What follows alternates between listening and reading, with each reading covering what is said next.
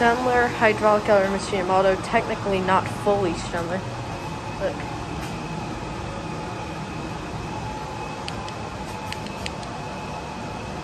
Oh, money. It's the controller. Dual elevators. These go up, I believe, 5 floors. And these things are huge. They're gigantic. Look at all that oil. These things must get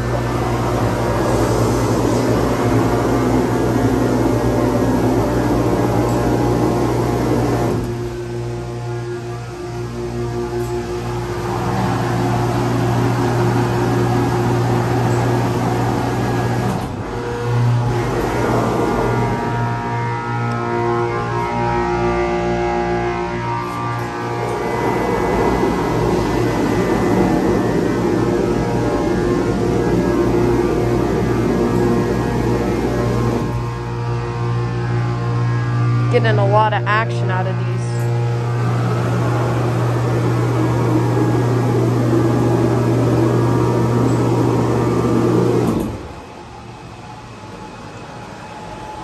I have a friend sending them up and down for me right now. I believe these have dual pumps, although we're going to open up the tank later with the help of my friend. I'm not going to disclose who it is.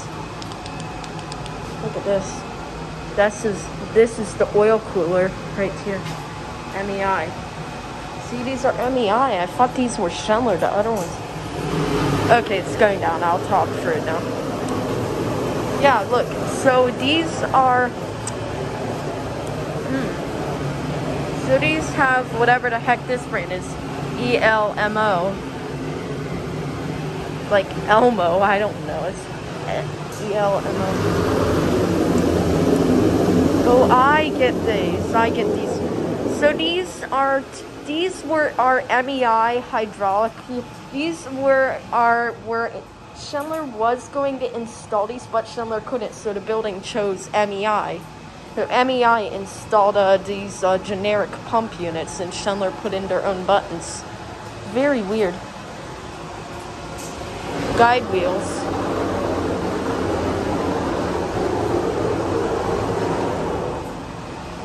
Pretty crazy motor room, you know. The place is big.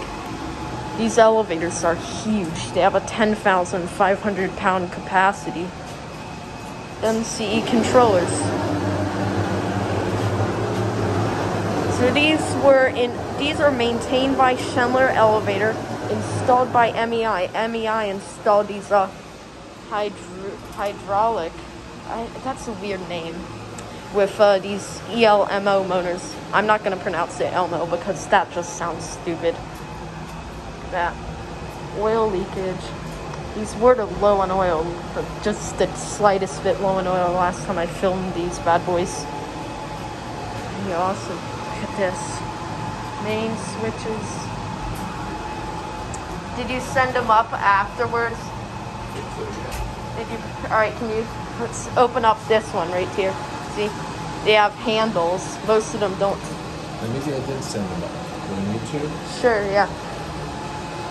Just so that we can hear it activate. Yeah, look, these have dual pumps. See, each one of these has dual pumps. These are pretty huge. I knew that these would have dual pumps. These things are beasts of submersible ones. I thought at first, when I first found these, I thought they were going to be dry power, but not submersible. I wrote them. I was like, what? It's submersible? Crazy. Been wanting to get into machining for this thing a long time. Pretty dang epic.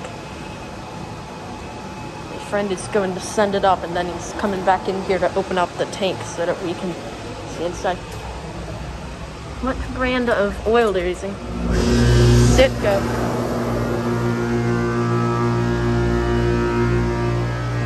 Coming back around now.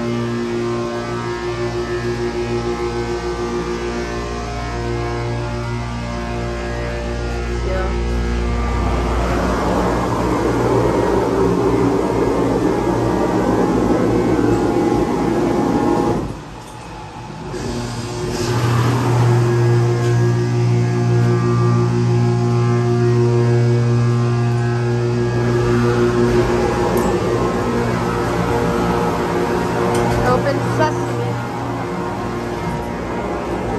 Other one then.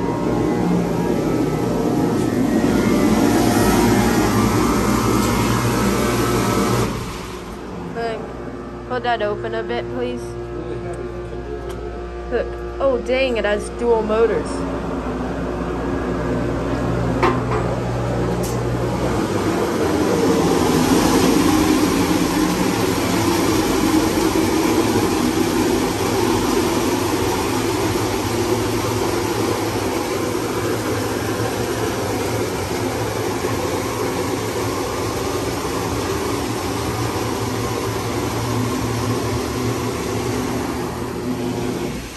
So this is what's known as a dual pump setup.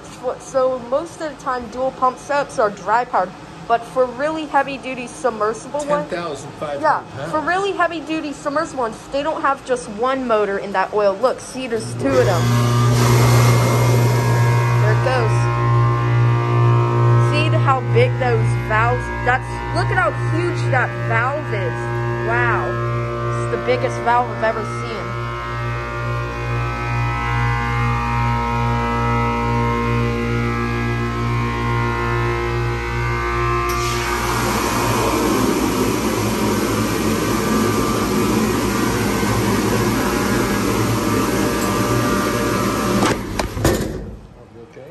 Yeah, be careful. Lid just shut. These things are huge, though.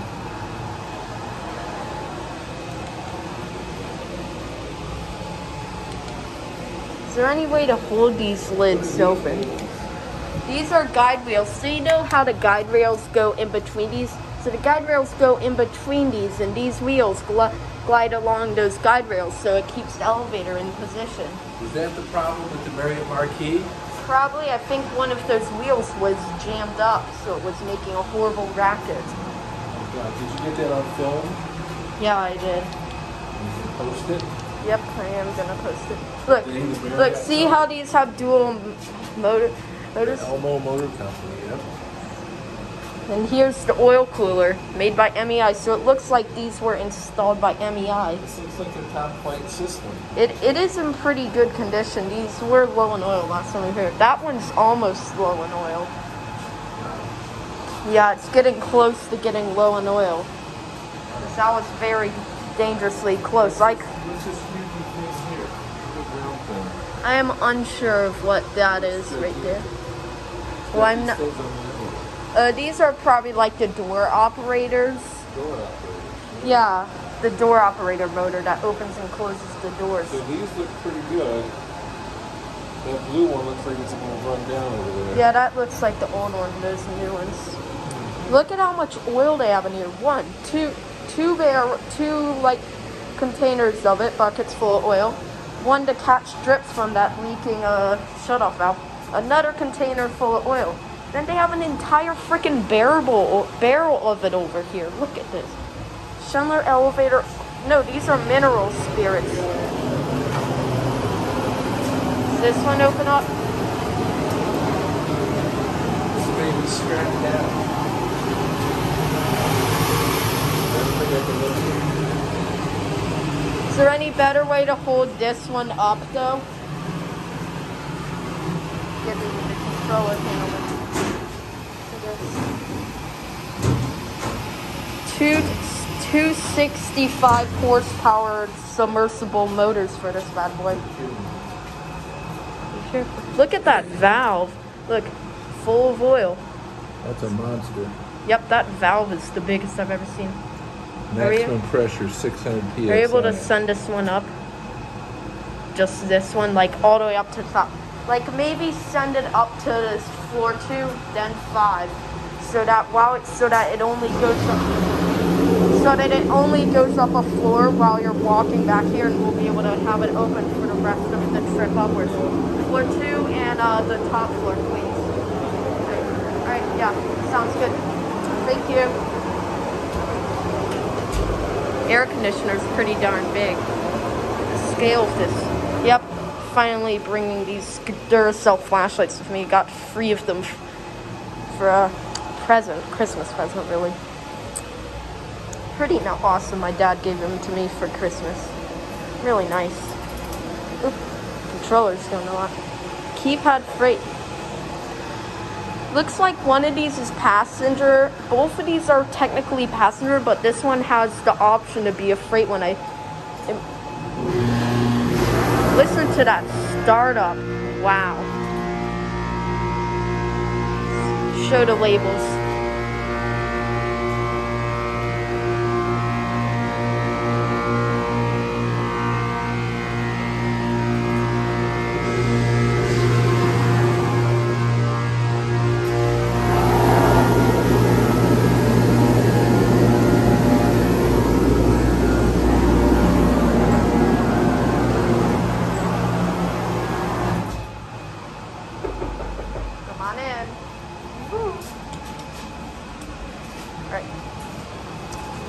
Yep. Here it goes.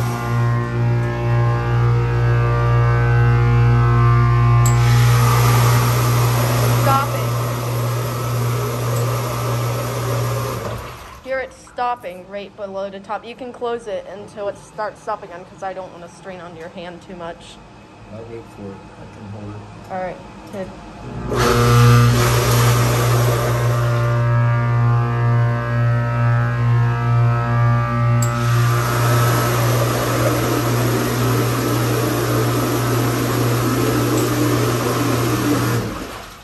Send it up like every floor? Yep. Wow. Right. Tell me when you're gonna close it because I don't want to get my hand hit. This thing is a monster. Look at this valve. That thing is huge. Imagine the amount of PSI going through it. Even with that big muffler, these things are already really loud.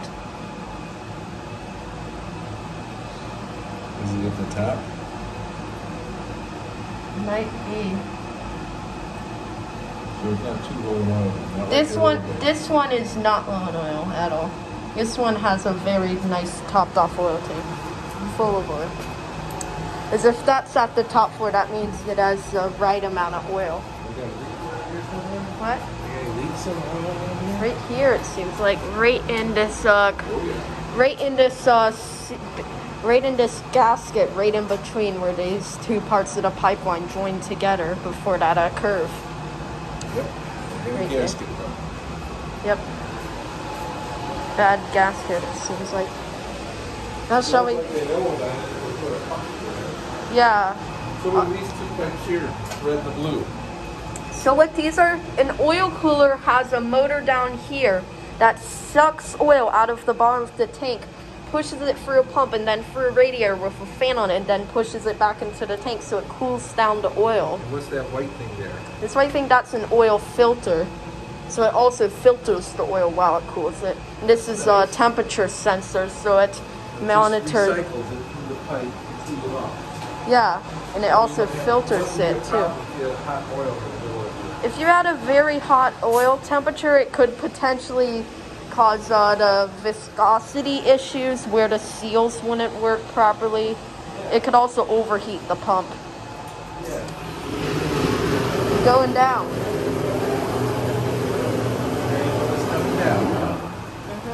Look, see, these have each elevator car has a camera in the front. Both of them going down. Let's get it on the. This company maintains these. Schindler maintains these. MEI, Minnesota Elevator Inc. installed these. These are hydraulic power units. It's a weird, that's not how you spell hydraulic, but okay. It's clear not how you spell it. But, cool. It's made in Canada. Hydraulic. Yep. Canadian. Hydraulic or something. Hydraulic. Everything 10,500 pounds. It's over 5 tons. Yeah, I know. That's not over 5, is it? Yep. 2,000 pounds is 1 ton.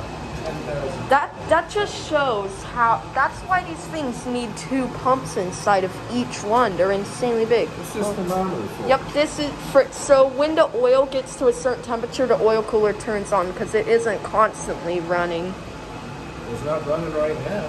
It was running when we first came in the machine room, although it turned off. Must have meant it was getting a little too warm, huh? Yeah, well, anyways, that's it. Well, excessive usage can sometimes make it kick on. Anyways, that is it.